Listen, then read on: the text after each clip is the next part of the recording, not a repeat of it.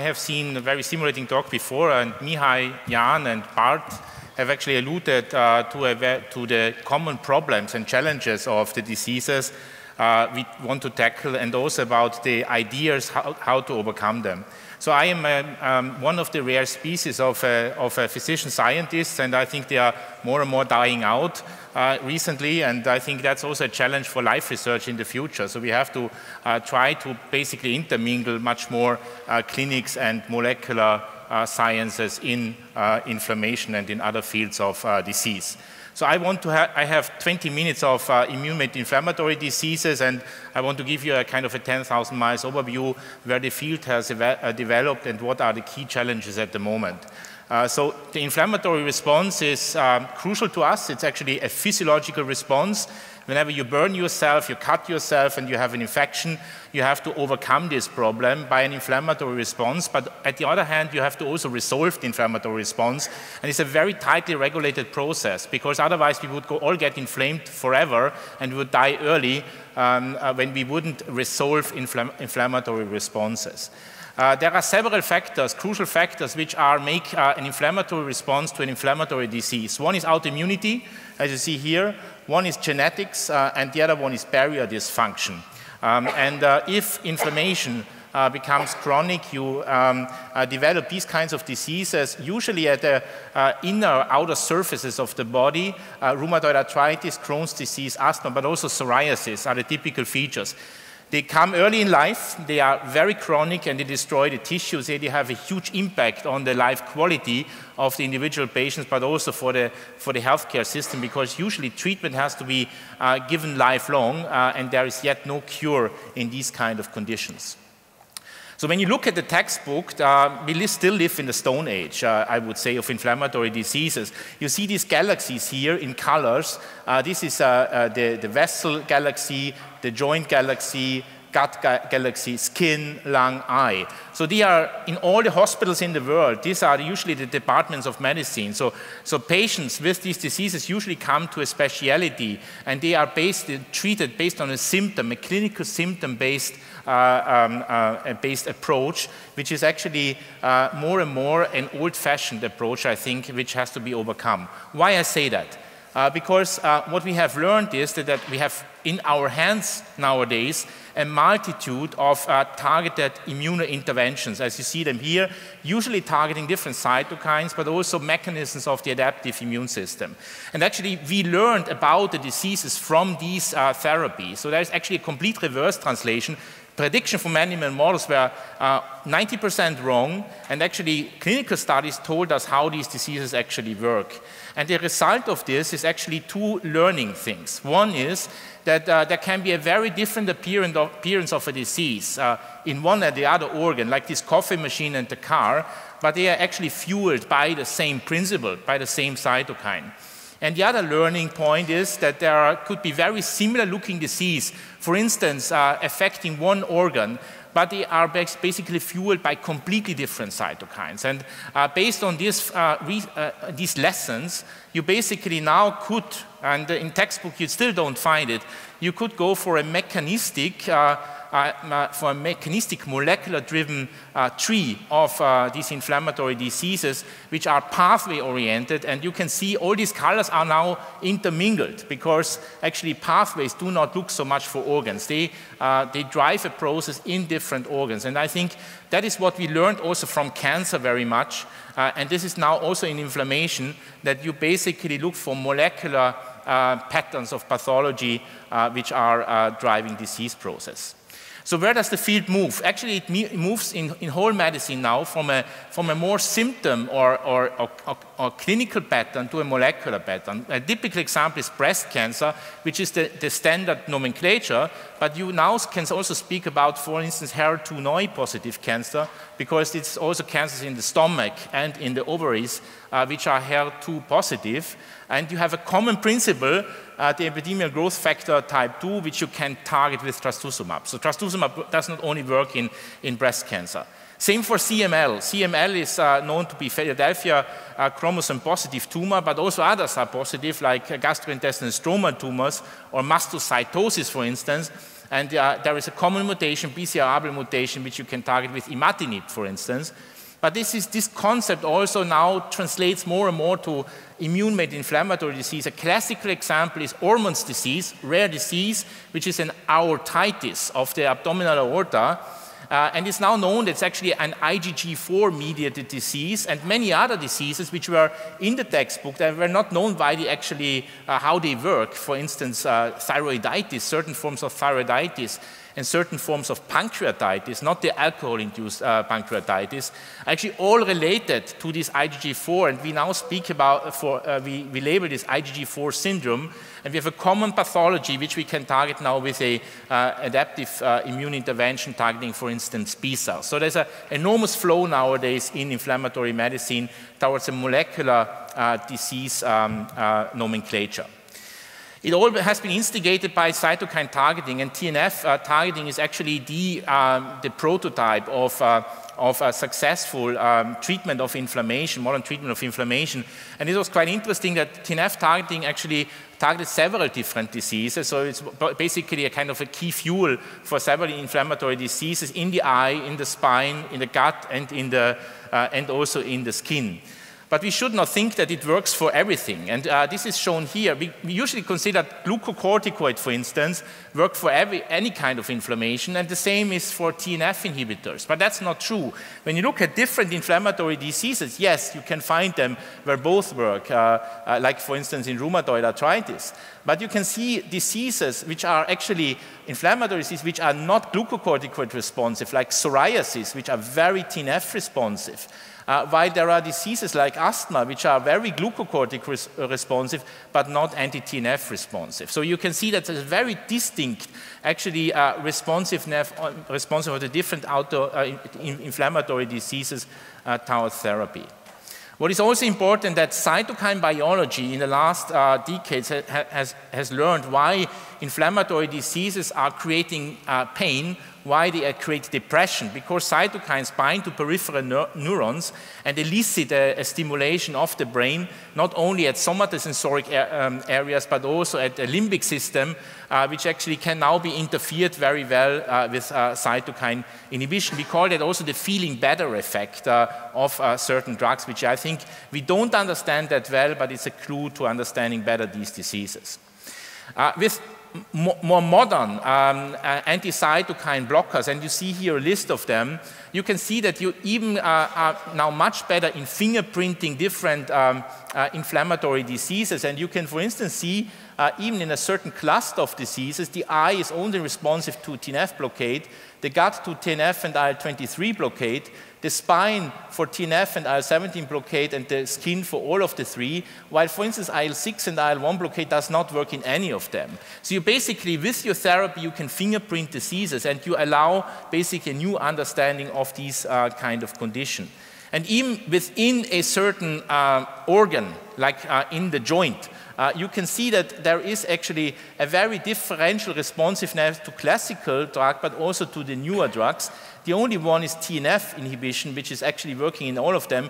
But look at these ones, actually very different responsiveness to certain cytokine inhibitors. So basically, these experiments, these human experiences teach us how immune-mediated inflammatory diseases work. What is the challenge, ladies and gentlemen? The challenge is that we have a ceiling effect. We are in the good condition, in the perfect condition that we have many drugs, but we have these drugs actually only tackle a certain proportion of the patient, and you can see none of them are actually going to 100%. They tackle more or less 50% of the patient are going to get better. And this is a challenge for the development of new drugs, because, for instance, one example, this is a cytokine inhibitor against GM-CSF, which is a key molecule to attract neutrophils and macrophages, which is obviously very important in inflammatory diseases.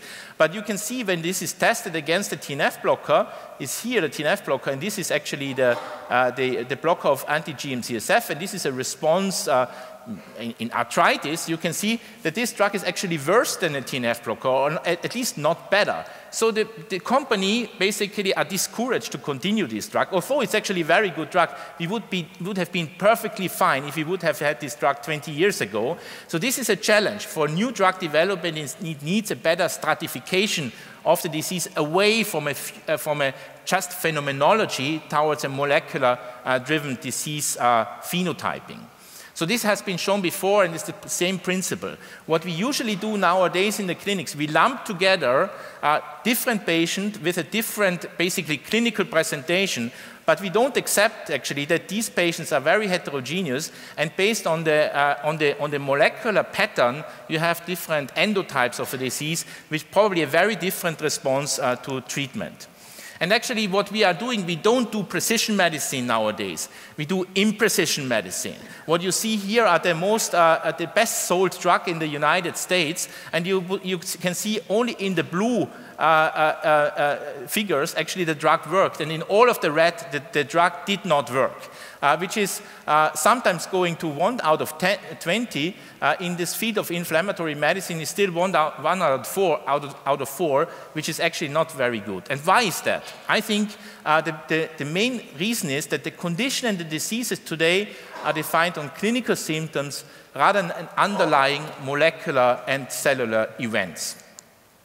So how to approach that? I think what we lack is a better analysis of the tissue, of inflammatory tissue. And there are several approaches now underway to make this situation better. For instance, this is a strap study which is done in the UK, where patients are actually phenotyped based on the molecular pathology in the joints, and then are subjected to different kind of treatments. And you can see that first results of this approach are actually quite encouraging. You can basically subdice, you find endotypes of the disease: lymphoid-driven rheumatoid arthritis, myeloid-driven rheumatoid arthritis, fibroid rheumatoid arthritis, and you can see response to therapy, to classical therapies, actually, especially in this subset, lymphoid-driven disease, while in this subset is actually not that good, and that allows actually further room for better drug development and further improvement of disease classification. Well, I want to share with you 3 examples where actually where are the frontiers of the field. One frontier of the field is understanding master players of the reprogramming of cells. Because in an inflammatory tissue, over the time, cells reprogram. They change their phenotype completely. And to understand these master switches is extremely important. Why? Because this is actually an inflammatory feature of a disease, and this is a chronic feature. And what you see, this is in the lung, in the liver, in the kidney, in different organs. And you can see here fibroblasts, resident cells. So here they are inflammatory, but here they start to make tissue damage, scarring of tissue, which is very bad because you cannot overcome this, and you get a damage in the involved organ. And you can see here one of the master control factors is PU1, which is a transcription factor, controlling actually this reprogramming of the fibroblast in different chronic inflammatory tissues. And this is basically based on the effect of TGF-beta, chronic TGF-beta stimulation, which then induces PU1 and starts actually the reprogramming of these fibroblasts, starting to produce extracellular matrix, which is required for the scarring of the tissue and which starts actually the organ dysfunction. Second example is actually that we still don't understand the tissue, how the tissue works and the tissue is composed. This is an example how you can overcome this with modern imaging. This is light sheet microscopy of a joint, and with reporter mice, and you can see this red membrane here, which is actually the synovial membrane. And people never understood what is the surface actually of the synovial membrane. These are macrophages. These are resident macrophages actually, which are there to clean the joint. Because we could not walk away from a mammoth in the Stone Age if our joints would be full of cells, if we would have been arthritis. So it's an immune-privileged site, the joint, which is related to macrophage function. And we better understand with single mRNA sequencing now that different macrophage populations are in the joint, and these macrophage populations are not only bad, they can actually also basically overcome inflammation, and especially these resident macrophages, which you see here as lining macrophage, when you deplete them, you have even more arthritis. So to understand to basically map the tissue for cells and for cell phenotype, phenotypes and for cell expression will allow us to much better understand the diseases. And the third example is that we still have no cure of the disease. It's like in HIV. What we do is good suppression of the disease. We make an active disease to a smoldering disease. When we stop therapy, autoimmunity actually triggers the relapse. And this is actually a big challenge, but because at the moment we have very few tools to overcome autoimmunity, which is actually driving always the disease. And there are now different approaches going on to induce tolerance by combined B and T cell inhibition in these kind of diseases. So to sum up these frontiers, first, where we are at the moment, I think we understand there are distinct cytokine profiles in individual immune-mediated inflammatory diseases across the organs. So actually the organs move closer nowadays. There is a molecular rather than a clinical disease classification necessary in the future. And this will allow actually to create more mechanistically based treatment approaches, more precision medicine type approaches. And finally, what we need is actually a molecular and functional characterizations of the cells in the inflammatory tissues. And that reflects very nicely what we have heard in Alzheimer's disease and in other kind of conditions. Thank you for your attention.